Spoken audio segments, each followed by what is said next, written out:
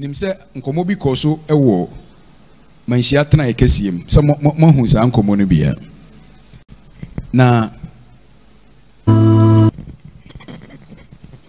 nanom panyimfo a won tena ababa wana sem no so manhia na ano no wona ya de pa won pese sanity eba ye kasa obuo ni di ba ye kasa enti ade a wono yoye no eye na me sai masre se de akoso bia no nananom mfanche wohwe manhia efri tete no manhia nya de keto ho manhia ekura Ghana nyina manhia na Ghana nyina hemfo me be kansi asem so ukọ manhia umze o dagomba hene wo se munim yo ayugbedie ye wo Nigeria fo anam sin oman no hin ewo ye wo nkran hene ewo ukọ manhia ye wo kwawu hene ewo ukọ manhia ye wo ya hihye no saa enti manhia nko na ne mma ene obia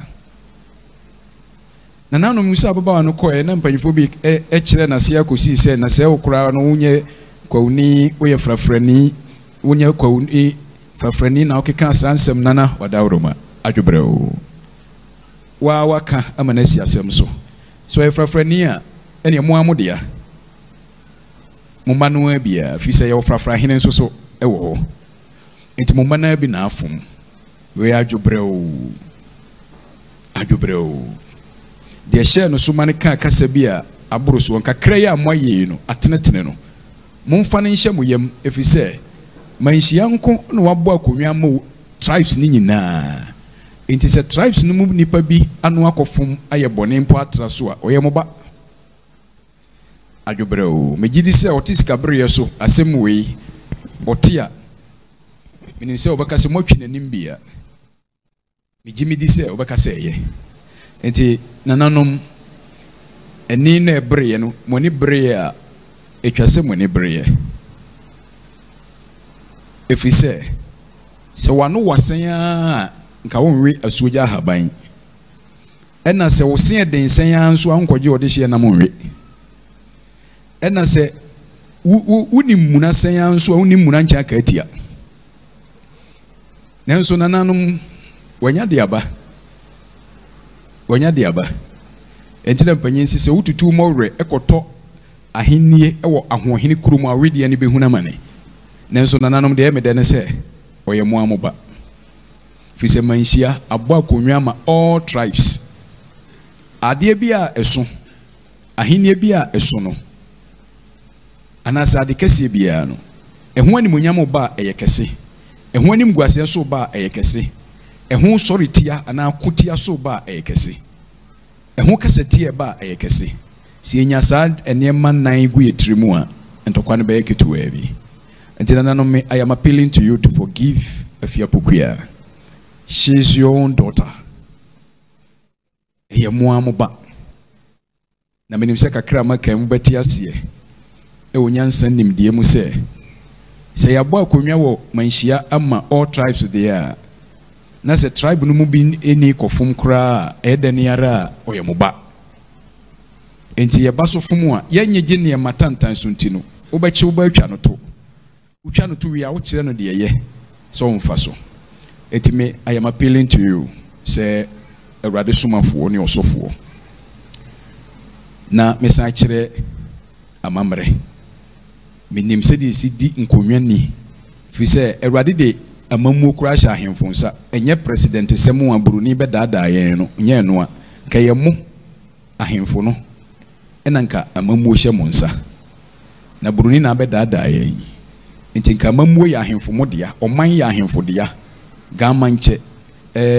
togba fede dagomba name them ya nanu omuna nka Ghana ye omudia santen hene ukobono omuna Ghana ahemfo na muna ye mudia nanso yesi bibi di democracy abroni dia bedada yen democracy ne kura na ahemfo no muna na mo practice democracy tina tetibere mu no obinya asem de ba ahemfie a oba na obesaman obi kura moma no kofo nipa kro so ba se ya besaman o obi abeka se nto so bra beka wo de na monto nhye nipa so e kire se mo na mo de democracy ba broni na bedada yen se democracy wo boa nti ya jimudi jima ho odindi nti we dia I am appealing to you nananom amote afia pokuya asem no so no ebe ya madawro manka mo fanche fiso yemoba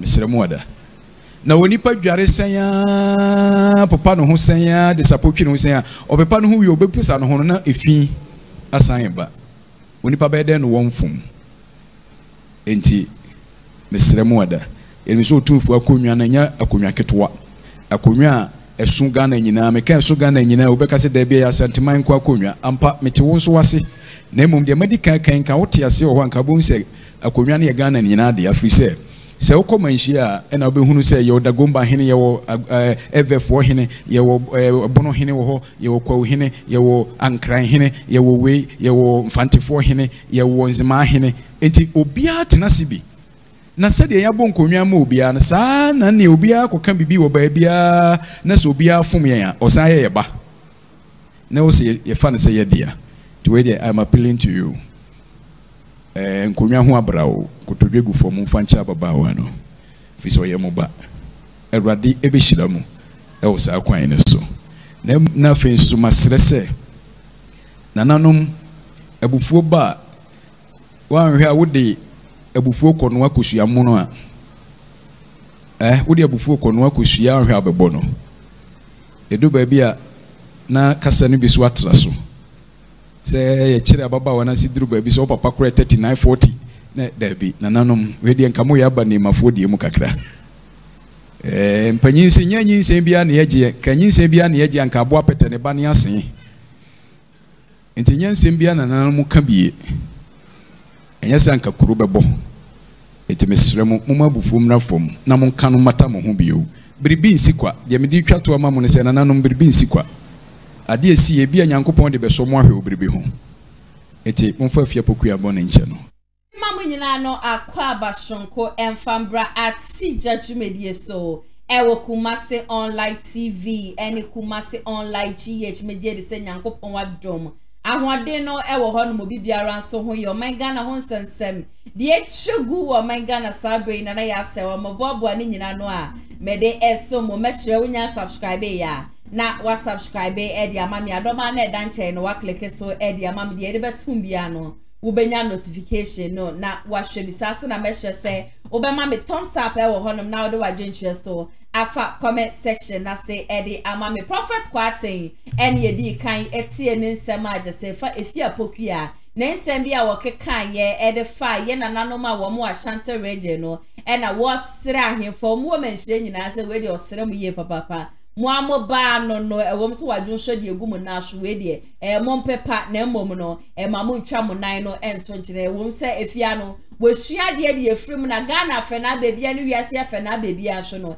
yade a wobi esua bibi de efri just asotwe a match no me see abiti he mesua bibi efrimu export no miss kra na me kasa mehwe yie se meto bebo no meyi me nsem ne baako se de be ya mano enkotia obia na Ghana national ye wom no enche ye koto abacha sensem bebre na na ekoso ane no chese mabode se bede obia baji ne de ye betutu bi so edi amano wona wo se no wo fata so se ye tutu jani bi so edi ma wo mo me guess so wo ba be kamensa e wo fidie manum se na Kumasi online media school any American painting so na asomasi and me di atija jumedie no eso mo confidence royal agency for so yade a wo mo bo mechi do man kasa mehwe wo story bi wo news bi wo be so de send me 0557036109 na so woni jumedie ho na obeso ba ebeso masia me pacho 0550623377 and I say 0557036109 number student mu bia be frey bia say yemma wade a wo ton hu de room farmer no ye beje breneja me ba betena fidie manum se ma bo hu de ro ede amama me ma na ATP akwa abashonko enfamba fidie ha ATP nana ya sewa bibia boko de nyankopon atom me ho ye pan na wonso e abade another room ma me nso me hu ye papa niama bebre na ekoso Now before that, many ntia say Pastor Love. Aye. Yes, this is here the fearful for crying so. Aye, so I'm the end dear. Not why day. Martin said way back 2016, a year down for be your friend of Sama Mankwa. Okay. Our US, so a businessman and Kasa. Or send out in the car, air banting and car, papa, a Pastor Love said, or your Sophie, now Jenny Dina, no who word domi dear, Kawonko Ports. Nanka janko Claire a year castle, Nanka waton, Nanka sika will be Yanko watse, one ne ni sika now or the cleaning and I did free honor. Beko we a chain and a down for Korea, friend is a mamma, quay friend catcher and say, one giant on a crop bagan into Bagana, no one why day, ababa babeton. Papa bedru Ghana, Naka and away else a car at my tongue. Nessie council show way ya, Sikana show ma, and at 2017 the copy more quarter say. Ya chenis rani abasane si esho my best 7 years ye. Nese nrada no. Eko pie mo court nese jeja yesa dani denya no otina dwemu ne nyono ne tina dwemu. Eno se Sofo makro no Pastor Love abokro no ntino. Kro no awabonti ese mi jeli wankasa na jeli de wa jeli ni bia nye fedi agora nkasa. Woman is saying. Oh. 48 months. Yes, okay. Kabo na what it be free man so ko dem 4 years. 4 years. Oh, kobo 4 years. Na on say as a Sofo and I say be a penny say no. Yes lawyer ebusa ne say wo bibi kan. And I say be a bibi say wo no man be kan. Why nanka ye nyina ni senko wakoye penny dia wakoye Sofo den koja. Obepacho wa na senke jenko obeka asem kra ma na to judge na koma so ama janya ga okay o de me na me ka se ko fi bi ma obe 4 years but we de ka me ti so dia be oh Pastor Love bi na no so are na wo na abeka chem se me mako wi ade na judge na no wote wo no dada no on kan jam se me akwa ko wi ade Pastor Love asemi ni yeke oh na why asem na me gai wo tumi ka kire judge mu anu no ti ne kunja kase mu se Judge ba kuna no honom na nkan James me ko wiade nti oni right so eh ene be ye judge na ka memma ne be 60 years ago etine ya no kasa enyo ya katre ma ye be haye yo what ya say etino asema okokan ye no no so hwa ya penos wo ye sofo de memma wo kwa dem ne ye de ye wo de hwie nyansa next time sofo bi so kwa kodi san kwasa asem ne mo asem bi ya tena so for be 7 good years ni Cobra, if you cry, yes, what about the UN was a wasima shishino? What was a watitia toshuankasa? Nan a lawyer was so me PM more honor. Oh, the lawyer, na hold on be. Nesse, o lawyer, wama, was a swap. Pacha was a swap, what a phone and free when no more buy. Ghana so dear Marawaha.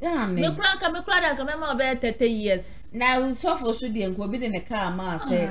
Tom man now or if you are cement on now they will be deep at least what back I won't say car no sebi one was the same free baller shop what in the bottom sika abrochi asetina yes ya go masem and I hear ni mo won bi da what could be the no who said or brani ade e wo ma ko bi kura wo bi mem no ma 100 cedis kura na wo ba kutukutu ni pa no be da ni pa na say na the end of the day wotumi akra ka ase dia ba bedru na se wen tumi anfa weni antokura so wodi ni sika na cry na wo ship if you cry asem get wa easy konfa kudi bi ba Ghana for dey fa ne bono o twe fa ne bo anye fedi awo enye sika ketu 1.3 billion sika we minya bia ka Ghana anka me na the end of the day no what on cousin sika we ya mi enya kro no bo and papa so wait ma hwanyankuni atonka na di pesika bra ye dia court na nyankopo adom that day na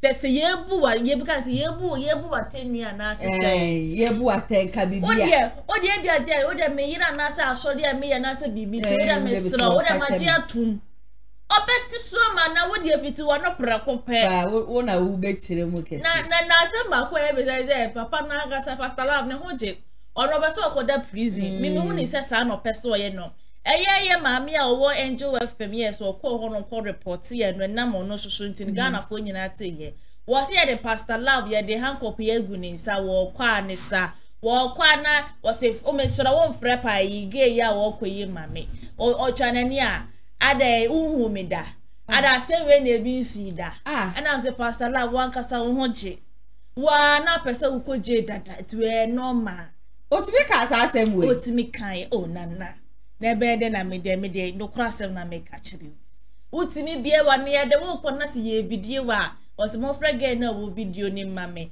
adenti na wo video me ade wo hu me dana na sa se me bi sikro mu adana Pastor Love yes or no opeso okono kodem enti no normal bo my Ghana mo mpia de normal ti okodem okwa suma ban no 4 years ade ba kon so a me wake a clan set 2024 election year and to be piasa ba na sa so election year and I feel want to aba we dey koso so o man ni mu what I say na so mu a ukuta bible e kan sem de chiro what dey ma me fence Sofo for da ngasa ebusia ne ma bi e kokosho ntimi ano ma ba be hu so o man Ghana no ye biggest problem no asofofo ni bi eka ho we ye no kre pastors in Ghana the ekeka kono some of them they are the reasons intia wo man Ghana entumi enkoso ma mfa mo rem wo me nsem ni mo me di mo rem di a Nigel Gaze de nsem bia ba about a watch say 2016 ono na nado dan ko ekufu ado ewi ni ekunwa na nado dan ko ekufu ado eye mampani e wo man Ghana nyina no ono Nigel Gaze na wo ka hu bia nkasa na so at the end of the day no chese MPP ababa ye dwuma wo mo di ababa di ono no enya asem ketoa wo mo penanim guase wo basan ko mo otete wo proper sanchese na sorry ni ade nyina no MPP ababa ye no ade a wo mababa attack but this year ye kokotoa be die wo sinka kufua MPP ani ye nim no that is not the MPP we are seeing today and the MPP na ye nim ni die wo mo nim wo mo wiase wo mo be mu nyina na say wo be attack but 2024 idie eyade a twedi ampo nyankopon no wachi no ho ede free MPP party no enu nti na ne ma ekoso yina no etoto wo mo ne yanko na yankotie emrasisi a dog tell me pastor tell me and I have sat. I'm going to use President Kufuor Netan they are suffer President we if I say Kufuor they are suffer the peace the church enjoyed under President Kufuor is not the same as this. Sofo biabedi ne krese assuring to say send it here. And when they see say your inspirations doesn't support what they want to do, they are intentional, they attack you. I use myself as an example. In the last 8 years, dog, the way they have attacked me, and Mikra don't attack me, and now they attacking Sofo KUSI BOATEng. My friend say, Mikra they feel say I'm against them. My prophetic inspiration so far against them. Only MPP for Negro. But 2016, I played a major role. 2016? Yes, I played. God used me to play a major role. I go focus as so far more supporting MPP. Yeah, Eba power. Yeah. I didn't feel them more turning against them. Is it because of your personal interest? And near maybe I'm more pefi about most of them, Jefferson Saki, most of them at the office of the some of them they are ministers and deputy ministers. They come sit down 3-4 hours to wait for us. We pour oil on them. You understand? The late John Kuma last now di matem because me say no hon komena koji sika ekeka nsema things that are not worth it, things that are not worth of mentioning. These are people while they were in opposition. $1,000 can no money be and no more $30 million on my account. But the point must be established here that this government has fought the church. This government habe me Oma Hakimi account they have attacked the church, and that me interview. I mean, so attacking me. That is the nature. This MPP is not the J Kufuor MPP. This MPP is not the Dr. Buzia MPP. This MPP is a different type of MPP. It is an inimical MPP. It is a divisive MPP. It is an MPP. If you don't control they come against you. Me so some of them some 1 or 2 African presidents and 2015, 2016, I held their hands. Some of them traveled with them and gave them to the president so they can help President Kufuor to come into power. And now they are yes. And who invest here? Now Sofo also there. Who saw politicians and they command another politician or foreign country. So more music. That mean some more music. Munina moka ho ena mahama membu no anyi mutu no wa politician e ko pesika dia ba betu aba oteso. Say Nyankopon krampo dia wo ye won. No, enya me na me pacha me say oni akore me ba na say oni akuna ba. You are bringing more chairs. I mean, mommy good. I mean, and then we need morale. No. We need morale. Okay, so they come. Okay, let me use an example. Somebody like ungrateful Jefferson Saki. I took Jefferson Saki to the president of Sierra Leone, His Excellency Ernest Bai Koroma. That time to help him. To help the MPP, and then I'll pay Jefferson. I don't need anything. But then no. Yeah. And then one year my won't hear what to me about Bontia Becasem say because Obi our one repenting. You should be proud, sir. You made him. There are a lot of people. That's why you're ungrateful. He's ungrateful because an oil that has been made, the oil of good. So I want the pictures, not just him. Omoba power, and young me and come on position, and ya do my own and come on, not see Mustafa Hamid Hano. I did a lot of deep things, or see you Hano. I did a lot of spiritual deep things before they gave him a chair. Before they confirm him, and there are deep things that he even told me that because of confidentiality, I'll not say. Your friend, no, I confirm I had to do. Oh no, hey, producer. How am I saying? Roger, good to see you. How are you, sir? No, maximum security. Isaac. Good to see all of you. So I wouldn't saw the fire, but another memorial coffee.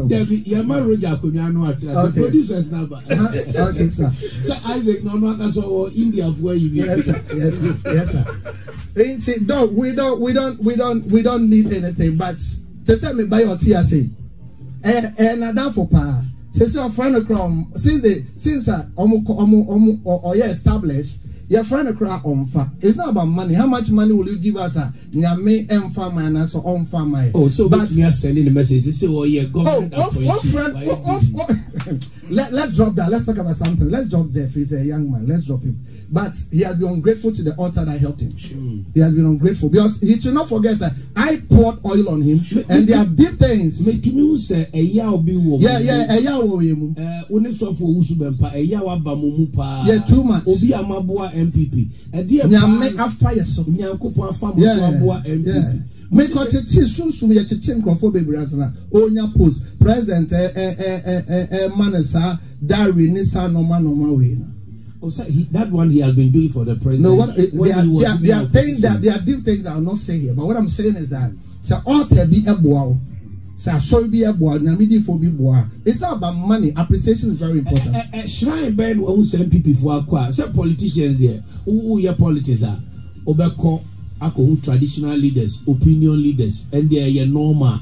Say obia gum kura yes of oko no ko to say konfo bi ewa kura bi ase de tie bia odi ni die ebemom enti se enunti na se bia MPP eka say the battle is the Lord no one say wakọ okonfo bi nche ana say yaye nyankomade bi amana na no che say we fi nyankopo achi ana me da wase bebre because mox nyina amoko me da se bebre so be we call mox it's part of society's inter and intra Africa traditional religion is part of it. But so we ceremony na doc spare me that why me so let me spare seconds because after they will attack me, they will come after me. They will come after me. Oh, so and that's how they will carry you. No, let me be. You see, this MPP is not the MPP that President Kufuor building, you know. And it's unfortunate. It's unfortunate. What kind of crowd they will attack you? They will attack you. Now attack there. Software there. Attack there. Say. Name attack there. Dog. The battle is the Lord. The battle is the Lord, and I said that the battle is the Lord. But me, you're John the Baptist. Nsem abana na je say MPP abane de utie ne kasem a waboa wo mu ye papa but they have been ungrateful to him nyama wo mu de aye no and ani nyina nso no Kennedy ohine Japan edi mu ntinti ma mo kai time odi ne ho si ho say ya do be expose asofo aje say wo mu free nyame wo man Ghana hanu say na nya asem ketewa but asofo ni nyina so we ye besere nka anya hwe no mokra na mu preach forgiveness nti no bibi biara esi bi entwa ye bia na mesere mu ye baba say mu be gya ni nyina mu na aka ATP maminti na ya say wa Niger gezi enye ni so ye ndc nti mo be na le man MPP amaniku oh was say 2016 na 2016 o kan ya eno ne ye mo a wode bo a MPP amaniku na so see MPs ni bi wo honum so awaboa wo mo tumi nya wo makunwa nyina no na ne ho gimu bi ne ho ye dey ne ho gimu bi so ni obo wabobo di ni ade ana wante meti e by Niger gezi de me de me why na ni so ye NDC ni pampane nko ade wo ye me dey o favor NDC amaniku no and odebia me ka se de nyankopon why ni se afi wo no na bedi wo hini wo krom ase no ye dey obi enu obetima sesa ne da say MPP aba ne bedi nkunima de tie bia Dr. BAWUMIA will be the next president of Ghana. Ase ya ma Sofo for ne je jomanim too much okromu ase. Amede omubi omanwa na so me di Nyankopon kura nkae kura na no ma be ka Nyankopon ne kan wi. Omo ye nya atwe ma me kan ne sa Sofo no bi ye nya atwe. E wo kromu ankasa. Omo na ma o man Ghana kura nkoso. Ene na say adechi ase wo de ne say be kan sempa ne kire o man Ghana. Nyankopon ada bibi adidi a kire wa konipa na wo ka chen se sumasi ma wo se bibi se mpaye na obebodi ata na chi aba na fata na chi na munya na fa ni wi na we ye DC ni na we ye MPP na we fa ko si ni nyina no na ehye he politics ne ya agoro ni nyina ye kwa ko di dobe wi dobe lu so belu si asa asofofo na ye wogide omumu no munyina ma cha no mo energy e da ko politics ho Ghana for ada asa for ada yes, Ramada Sanya Mano, Nyankopon Krawachini, Munya isa, Namuamo, Amuamo. Oh, like ATP, like Johnny Sama or Casua Bois Womo, and no, it was his and Kobe, because you want my Yatsia say, okay, we are NDC, you fight for NDC, always John Mahama, Semna Walker. Reverend Osu Bempah no MPP amanu kwa de bia kasa me MPP amanu kwa no wa kasa isi an waje mu enti no say we problem ni say na just asofofo omo kono to you ne de omo focus on nyame asem na wo mu njai politics no okay ebusi ya na ATP na jonche no so ubetimi ene wodi no afa comment section na say basisi ani de o man Ghana ne ye ka asofo wo mu chi wo mu dimpa bebi a wo mu trend dia na Reverend Dr. Owusu Bempah ye nyina na ye nim ATP class so say ba do Owusu Bempah dia na oye MPP Sofo but last week ni ade and ogina na actually dem no ka so no MPP atade na ehye no ya de a wo sa atade no e de egu honum ti ne prophecy o de ba ye de ade nyina o ka kire ye ma yete ase play ma mekura no Medi ababa show mo say eye isi ballot ni okache ndisi abale so mo benya 7 wo menya 8 nempo no wo menya 7 na wo mo fa ne sampa wo mo kwa peke no na wo mo kwa peki 8 ono aso e ka say yade afiwe ya ba ye kwa to no e yade ndisi abai no John Dramani Mahama ene bedi nkunim asema wo kan ye hwe nim say December 7 Ghana for do mkokromoti e beto aba e de ama John Dramani Mahama na so wo mo nto aba emfama no but Reverend Owusu Bempah de ama ni din aba be trende e wo krom ha ne say ense bebre wo hono ma waka pen e be ni say o say John Dramani Mahama moja wo ne nsa no sebi ya former president wo free mokra no wo make allegations be say as John Dramani Mahama nim hu bi ye ni ade and so on mo be ka so twedi aponyankopon se enya dia John Dramani Mahama beba bedi mampani e wo krom hanum se de biara da nenne mom no e ya dia we twa no ho a wo no a wo ka sa asem nyina no enne wo bompa ye mu odei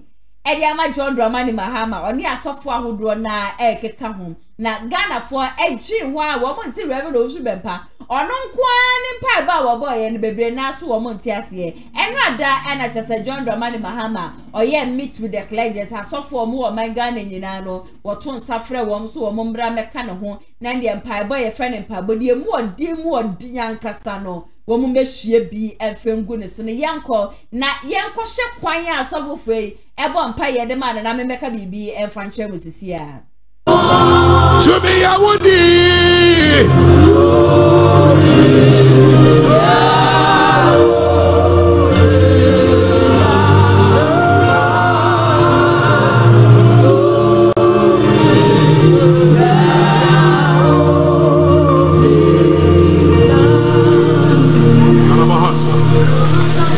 mpae. Ohunam nyina nyankopo. Dia wodena dom oman Ghana. Na obedi oman yanim. Ebreti sei. Etumi bia ntimi sia na okwan.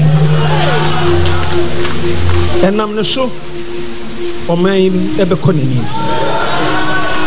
Ene ena wahye. Ene ena waka. Watintim no ewo oman yakonya kese so. Ewo Yesu di mu. Amen.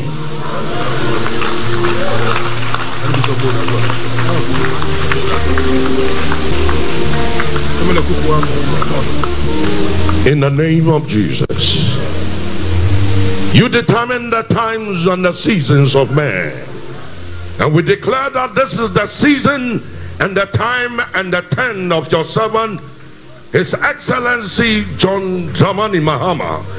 We declare prophetically that that which God has established, no one can come against it. Now we declare that may the Lord hold you by your right hand. May the Lord go before you and make every crooked way straight. May He break through the gates of iron and brass and show you the treasures of darkness. May you receive the riches of the time. Servant of God, arise and take your place in the name of who died, laid in the grave, and arose triumphantly on the third day, even by the covenant and the eternal covenant of the blood. We declare together that this is established in the name of the Father, in the name of the Son, and in the name of the Holy Ghost. And all shouted and said, Amen. And now we make a declaration in the power of the name Jesus, that whom God has blessed, nobody can curse. We command the arrows of the evil and the arrows of the wicked to turn back into the place of the wicked. For the net which they have cast for you, they will fall in the net. And the pit that they have dug, they will fall in the pit. And every tongue that has risen against the servant of God, we condemn. And now we ask that heaven be open, and that heaven will rest upon him and upon this man with grace and glory. That Lord, you guide his footsteps, and you take him to the length and breadth of this nation and everywhere that he will go. Order his steps, oh God, in the mighty name of Jesus. And we pray that the counsel of Jehovah for his life, according to the purpose of the call of God, shall be established. Let God arise and let his enemies be scattered. And that which God has instituted before eternity and before time, and when he was a clot of blood in his mother's womb, let the counsel of the Lord stand. Let the counsel of Jehovah stand. Let the counsel of Jehovah stand. Let the counsel of Jehovah stand. Like Jesus Christ, he has come to you. He is not asking for anything. He is asking for open heavens. Let heaven open and rest upon him with a voice which said, this is my beloved son, in whom I am well pleased.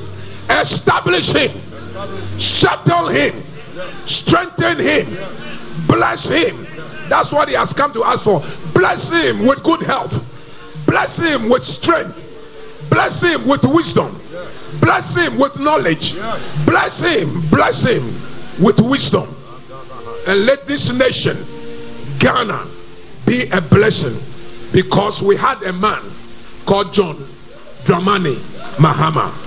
We thank you that heaven has established what we have agreed upon this earth doing. For when 2 or 3 shall gather and shall bind on this earth, it shall be bound in heaven. And when we loose on this earth, it shall be loose in heaven. We have declared a new time and a new season according to the word of the Lord. So shall it be in the name of Jesus. And thou, O Father, take the glory, take the praise, and take the honor. And the people shall start celebrating. And the people shall rejoice.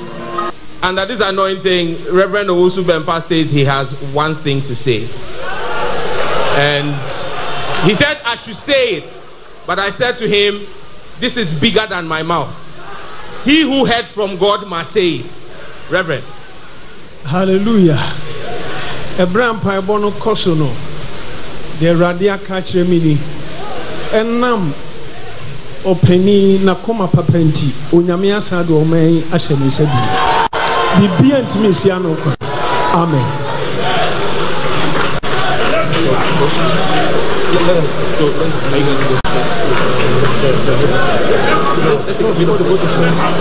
Ebusiana chese asofo enrada wo mokobọ mpa yemu odin ankasa edema John Dramani Mahama no wo mpa ye no ene yeti na mpa ye ne de ebusua si ye kase ye ruom ye digest ye titi bi efrima subtract bi account dia na chese asofo ne pa ye wo mobo ye nyina no wutie ba ko mpa ye wo so ne nyankopon na ye kasa ba hare ye ti bi efrimu wase obi obehihye bibi biara ede afa John Dramani Mahama ho no enko ne nchen back akansi yesu nipa 13 ena ekọ ena de emu odin enso ye Dr. Muhammadu Bawumia ene John Dramani Mahama enti eno no John Dramani Mahama ne yehye bibi no ede afa Dr. Muhammadu Bawumia ne yehye bibi no ede afa John Dramani Mahama ho ana ene wo mo mpaya no wo mo banyina no asa de wo mo bom mpaye fo no na ndi nkunim empire wo mu bonyina no wo mu bose wonu na ndi nkunim na wutie final words of Reverend Owusu Bempah just wono na akanti bi ono na ka no ye final papa ma me ka no kra ne nkyerɛw eye yawdie na ade yesa ye na ye yawe yawdie na wo de yesa ne de ye nyemfa se me ye pipi ne me de ndc ni emfa si nche eye yawdie na wo de yesa me woni se MPP Women's Organizer den sem bia babonti a o kire se Reverend Owusu Bempah ne sem a wo kan na no yawde ntimpenifo nko no nchen na eja wo mo ne nko kasa ni ade na baby biara yawde no obi a no ntumi nipa wa oyesa no kwa na me amti he me nya ne mugidie biom me nya ne mugidie biom se nyankopon se Dr. Muhammadu Bawumia bedi nkunim obedi nkunim enye asafon pepem na ebetene ni nsa woni pa ba akosho bebon pa ye de ama nipa no eno na kire se nipa de bedi nkunim twedi apo nyankopon hata we yeso ono no si hene na so ye yenti memufo no ye ne ye de ye kokromoti ne to aba in fact eno ada se wo me kanda me rehu me hu yanpa me rehu yo me hye de asofo mu kopie mu ono mu si fe kasa na bi bom pa me si Dr. Muhammadu Bawumia ye kremoni ti na wie ya ba be ye se ni dia na basa nyankopon so obedi nkunim a obedi nkunim so si John Dramani Mahama nso ene obedi nkunim but the be me jane say the end of the day no na sofofo mo nyankopon ka bibi amfa nkyere mo na mo hyehye nkom no monim eba begu ase afi we mo say de ekọ no me sa battle we de me ni je ho kusifo abienu ni gina fa sisi ani akwaye Reverend Owusu Bempah versus Reverend Victor Kusi ena Paul Kusi yeshe de nyankopon kasa chere ye to aba we wi a e de ebehu ATP mamintie na ya se Reverend Owusu Bempah the man of God eni kwan se wodi asem ye den ehye ni musa ehye ni mu because ubegina property so ka chere se ma ye nya aka e ma ye nya bone na so bia ya ade ama na hyewa woni se wo ye nyamedi fo e se wotimi de eyi fru se yaudie pa mi de se yaudie and a Reverend Owusu Bempah de yes ya besre nada onjai because aya sofofo e wo krom mediki an say bebre na ye nya atwem e wo krom a and at the end someone ku no hwehwe no mo nya mo sa kan wie ade a na di someone ku no hwehwe say da chi bia no Reverend Owusu Bempah e be ba be ka say John Mahama is the next president of Ghana and wabe kan wie ntina ma enti someone ku no mutima yo mo de e say bia mo nine no ejina baby for akoma mo say sia no ma wie ba ma me mane fanto eye enti someone ku ni tirimu say e mane ma mo nya mo tirimu de biara da cause nyankopon na wodi to me de ma ya so fo mo kro mo ase no bia ni won mo chance nyankopon no nyankopon o man Ghana ni wiasa for na nyina yesom no ye ba ko pe se me ye bone na me ko bi ko to dwane mo bon pa yesu frɛ na wotie me sa so nyankopon na dan bibi dia di kire ya asofofo no enzendi sama no ko na ma na nya mo de na afi so asofofo na se me diki anka dada nya atwem no mu nyai nya atwem na makɔhwo mo ye no mu nyai na mo amo ye wo ha na 2016 Reverend Owusu Bempah be ka kire se nyankopon na yi na drank akufo do de ama ye bebe yi akire no de na asie enti na ba na rest bi kra say joy Reverend Owusu Bempah kra say ye no because wakwa yi bibia mai ya Ghana for so why disappointed enti e besra mada munya de akokọ so no na yakọ John Mahama wabu kotodwe ya bon pa ya ma otirim ye ode e mane ma otirim nya wode woni say yet mem for ye nya de say kwakoto aba no nyakopon kwa ni po beti mada ne aba ne de ba yet mem for ne ye ka say ye ka say bi enti mem ma otirim nya wode bebrebe asofo for mesra mo di mo lemu because I say na me woni say asofo for na ba be threats am on my Ghana mo be the biggest enemy. I'm on my Ghana. Yeah. Biggest enemy. Yakaso my Ghana nkoso bebre bebe nyina no. Asofo ni bika ho. Asofo bebre na bika ho. Election no ya hu se so bia bam ababon se beka say that. Enfredu election ya. E ho na be hu se asofo hye nkom e na sumasi ne be wini e na be de be say when de be say. Reverend Owusu Bempah me hu video na ya me ya.